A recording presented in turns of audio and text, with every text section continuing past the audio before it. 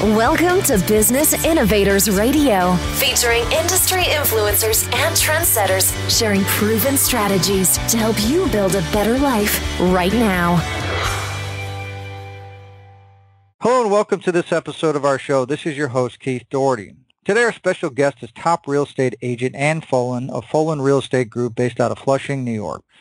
Ann began her career in real estate in 1989 and quickly established herself as the leading real estate agent for First Choice Real Estate. In 2005, Ann and her daughters together joined a large real estate organization, and in a short period of time, they were ranked number one sales team in the entire state of New York. How did they do it? They did it by being the very best in the business. The Folan reputation as realtors precedes them throughout Queens. Their outstanding knowledge of business, their high standards of personal performance, and their uncanny ability to match buyers and sellers make them a standout in the industry. With all that said, Ann, welcome to the show. Thank you so much. It's a pleasure to be here. Now, Ann, if we could start, what led you into real estate way back in 1989? Was it something that you knew you always wanted to do, or did you maybe kind of stumble into it? Well, actually, I probably stumbled into it. It was back in 1989, and I had 4 small children at the time, so I was kind of at a crossroads in my life, and I needed a job with flexibility. So somebody had suggested to me to go to the real estate, try real estate. Now, I didn't know anything about real estate, but I thought that's a good idea. Maybe I'll give that a try. However, I got my license, and after, I got my license, then I went to work with First Choice Real Estate. Again, I knew absolutely nothing about real estate or what was in it for me, but I was lucky enough to land at the best real estate company in Queens, where I had, worked with 2 of the greatest mentors, Jack and Steve Blunder. They own the company, First Choice Real Estate. They put me on the right track, and I have to say that I have never looked back. Excellent. And Ann, if you could kind of maybe for our listeners, talk about some of the personal attributes or traits or qualities that you think have most contributed to your success, and maybe talk a little bit about how you developed those. All right. Well, I'd say some of the qualities that have contributed to my success. I have a very good work ethic, honesty, staying focused. I do branding and being very trustworthy. Now, I was brought up to be honest and hardworking, and those qualities are just instilled within me. People appreciate my straightforwardness, and as they say, people will always do business with whom they like and trust. Absolutely. And do you think you maybe give us a specific example or examples of when these traits have played a role in your path towards success? Right. Well, there are many examples. But I suppose one of the more frequent ones is helping people who have had a bad experience maybe with other realtors. I have found people that come to me and they may have had their house listed with an agent and the house didn't sell, so they're very disappointed and they're very angry at real estate agents because they probably think we're all the same. But I can't really blame them also. But once they do hire me to sell their home, believe you me, it's a night and day experience. And it's okay to promise a lot to your clients, but only if you're honestly going to deliver everything that you're offering. When I promise my clients that they're hiring the best realtor, I honestly live up to my promise, and I do everything that I possibly can to make them as happy and make a very smooth transaction for them. Excellent. And I imagine, Ann, over your years of building your business that not everything has been, smooth sailing. You even mentioned when you started out, you were kind of, getting things going. Could you maybe talk about some of the major adversities or trials that you had to overcome in order to have the success that you've had? All right. Well, I'll start off with the major obstacles in starting out. Of course, I had no experience in real estate.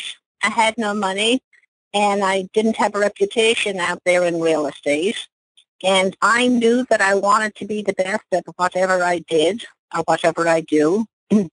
But honestly, I had no idea how to achieve that in real estate when I first started out. However, when I did start working in the real estate, I did start to take out buyers, and I was very successful with the buyers. I honestly have to say that I made sale after sale after sale, and I couldn't believe myself that I had the knack for it. And that same year at my company, which was a very large company, we had over 200 agents working at my company.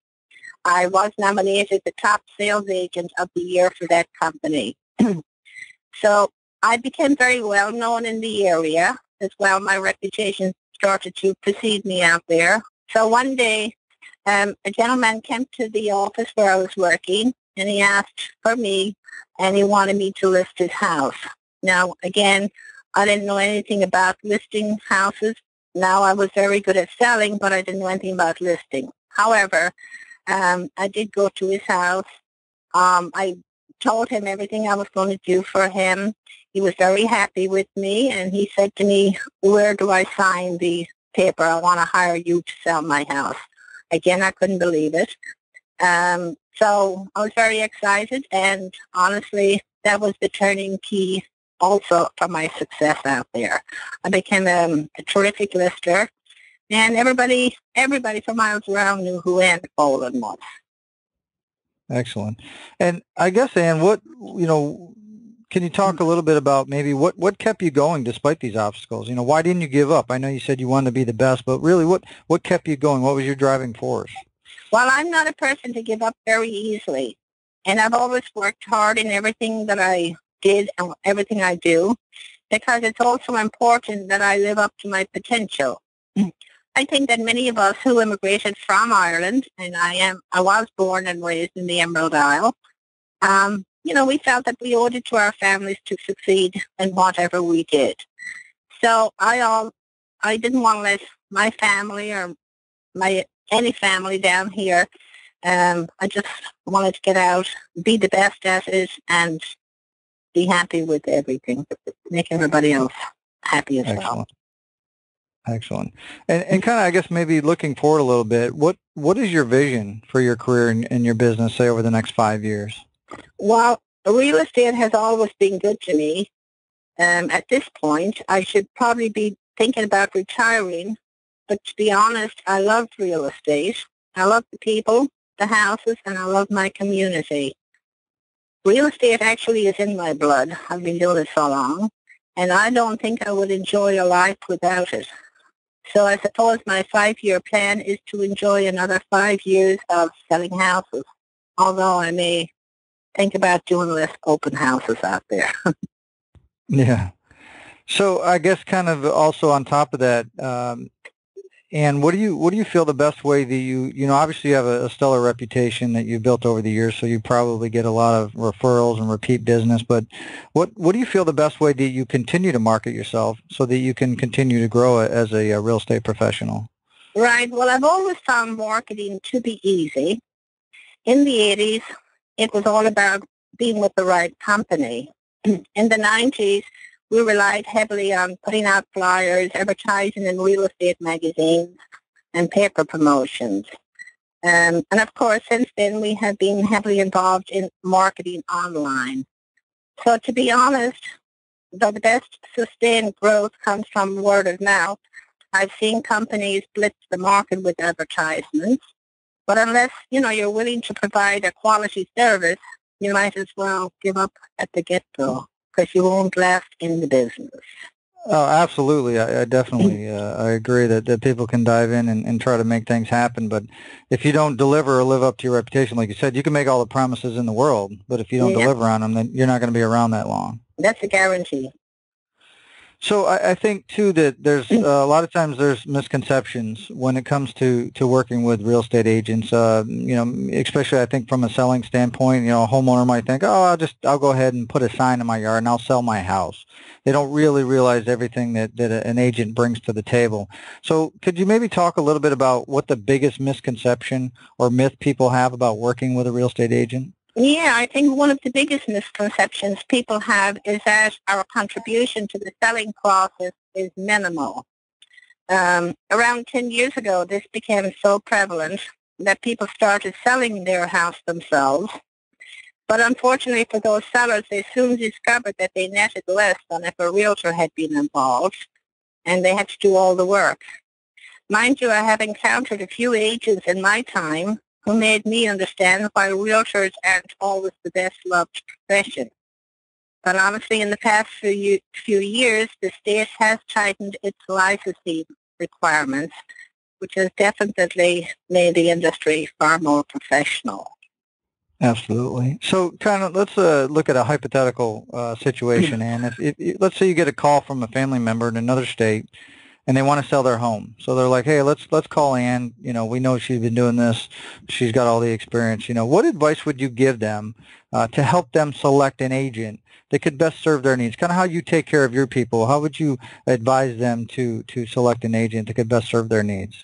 Well, I would tell them to ask people that they trust, whom they have used in the past. Despite the technology of real estate, it's still centered around personal relationship. If a certain name pops up, a couple of times, then look them up on the internet. But word of mouth is the way to go. Excellent. And if somebody wants to, if they need a real estate agent, especially in your area, how can they find out more about you and how you can help them? Well, I have my own website, and it is www.annfolan.com. And also, I have my cell phone number, which is 917-882-4327. And my office number is 718-767-8200.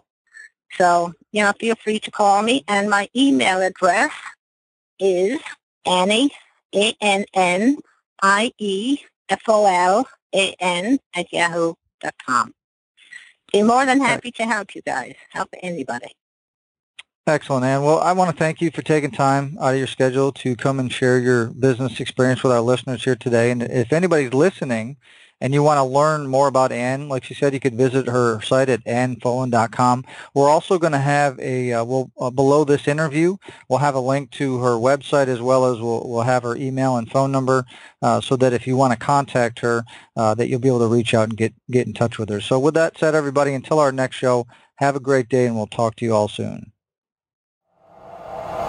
Thanks for listening to Business Innovators Radio. To hear all episodes featuring leading industry influencers and trendsetters, visit us online at businessinnovatorsradio.com today.